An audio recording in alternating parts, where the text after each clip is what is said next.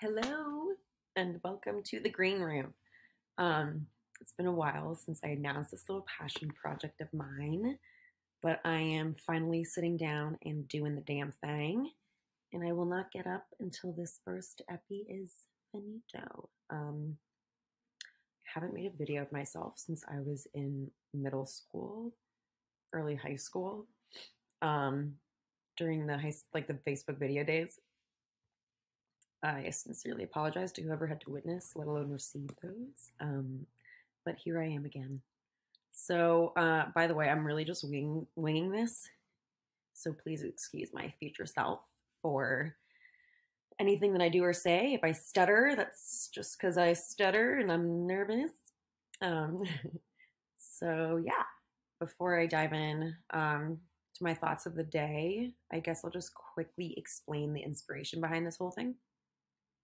Before I moved into my own place, I had always dreamed of cultivating my own home and specifically turning my living room into like a green room, or sorry, a greenhouse.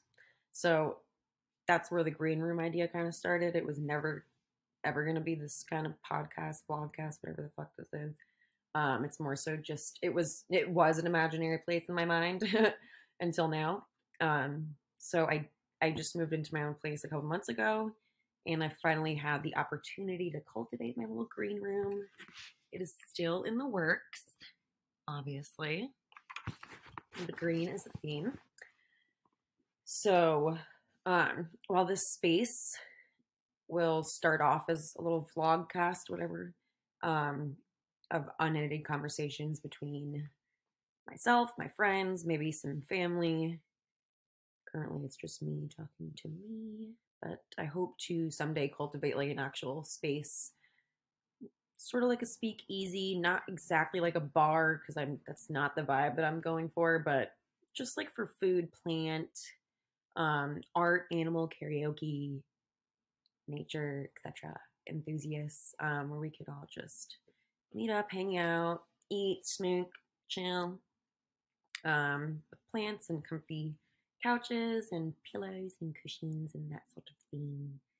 You know, a place where like you can bring your animal and um, there's movies. I like see it as a space where there's like open mic nights and community meetings and like a place that just encourages meaningful connections and conversations and like smoking with intention instead of just getting high. But for now, it's just my living room. But at least it's not an imaginary place in my mind anymore. um, Anyways, I don't necessarily think that I am interesting. In fact, I know that I am not, and I don't know any.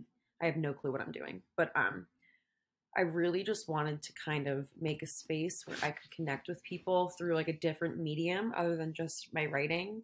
Um, Something that's a little more conversational, even though I'm literally talking to myself right now. And I hate TikTok. I know that's an unpopular opinion, but I just fucking can't stand it. So I won't download it. So that was not an option. I know people like doing their little things there, but it's not my thing. So back to the purpose. My intention is to make this a safe space for meaningful and sometimes difficult or triggering conversations, intended to connect us to a deeper humanity. I feel like just, nowadays we're a little disconnected to one another. And so I want to bridge the gap a little bit, however I can, even though I'm just me, whatever. So over the past few years, I've found that a recurring theme in my life has been healing. I read something the other day that defined healing as making whole, and I've never heard that definition of healing before. And it was saying how through within yourself, not without of yourself, that's what healing truly means, is to be whole. So that's what my intention is with the space, to promote healing and understanding and compassion and love. Um, I've always been passionate about mental health and self-care and expanding my spirituality through the practice of self-love and kind of rewiring my mind and my brain to look at any hardships or not so great things that have happened through a lens of gratitude. Coming to terms with certain traumas that I've experienced and doing the work um, in accepting myself and my circumstances and sort of heal myself from the inside out. So, feel like that was what I wanted to just touch on today because, like I said, I don't really know what I'm doing. I just wanted to, talk and stuff. Um, but I feel like there's a common misconception about healing that I did want to talk about. And it's the idea that healing is linear, um, that once a certain amount of time or a threshold has passed, you shouldn't give a fuck about X, Y, or Z anymore. You should be over it. And this is something that I've been thinking about a lot in the recent months, especially when I was unemployed. And to a certain extent, I do believe that we shouldn't continuously ruminate in what we cannot control, but nothing is ever truly linear, especially growth, especially healing, and old wounds can resurface from new happenings, and it just comes with pain and loss and grief, etc. So I don't know. I just feel like I always hear people be like, "Oh, like go to therapy and get over it." And I just don't. I think that's such an ignorant approach.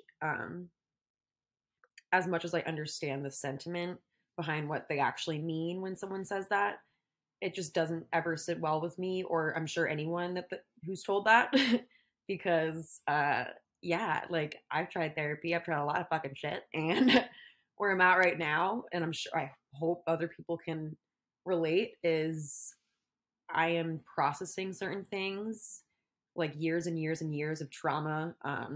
Some I am still even trying to pinpoint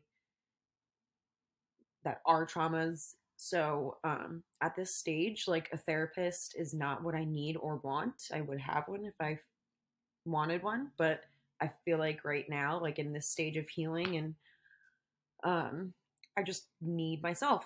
And I have myself and I feel good, but there are certain behaviors and thinking patterns and like emotional wounds, like old toxic ways of thinking and feeling that I had habitually like conditioned my brain to operate on. So like I feel like when I talk about certain things or people or times, it's because I'm processing it. It doesn't mean that I want to be back there at that time or with those people. It's just I'm trying to find ways to come to terms with it in my waking life, and it can take my whole life. You know what I'm saying? Like I know that being able to like not only talk about but confront the things that trigger me is important, and the fact that I am talking about it should tell one that I am healing, or I'm trying to find a way over it, come to terms with it on my own terms, at my own pace, not on someone's imaginary scale of healing. So, yeah. Sorry for my rant, but I just thought that was, a good and important topic to discuss. Um, I want to be intentional and careful in how I say this and say things in general, but like healing doesn't mean to be cured. Um, like going back to what I said before, I feel like it means to find a wholeness within the parts of ourselves that we think are incomplete based off of something external. Um, so yeah, I want to leave you guys off with a quote. That goes, sometimes it takes your heart longer to accept the things that your mind already knows. And I thought that was, kind of worked in to the healing topic. And I feel like there's a lot of ways to heal, and none of them are linear. And we're never going to be the same as we were before whatever happened. So why expect yourself to forget it and act like it never did? Um, we're human. We have feelings. We are always gonna, things can always pop back up, whether we want it to or not. So Anyways, I think that is enough of me today. Thanks for listening and watching.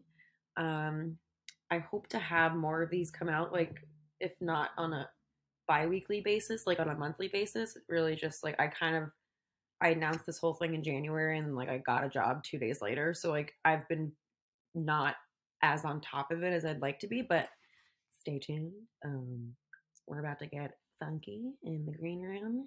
And my kitty says hello and good night. Peace.